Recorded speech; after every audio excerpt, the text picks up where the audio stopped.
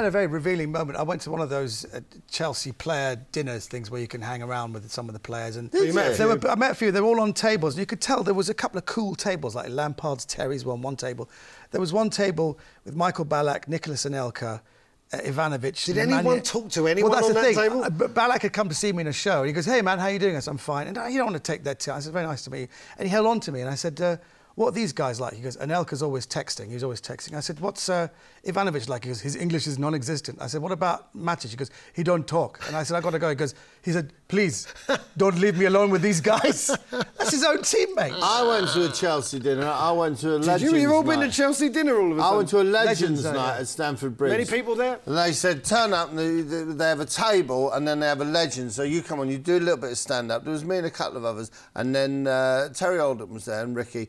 And then we have a Legends, and the Legends come on, and they have questions. And I remember on the programme, there was a lot of people mentioned. Osgood and Hudson was going to be there, and all these people. You know who turned up on the night? Jason Cundy.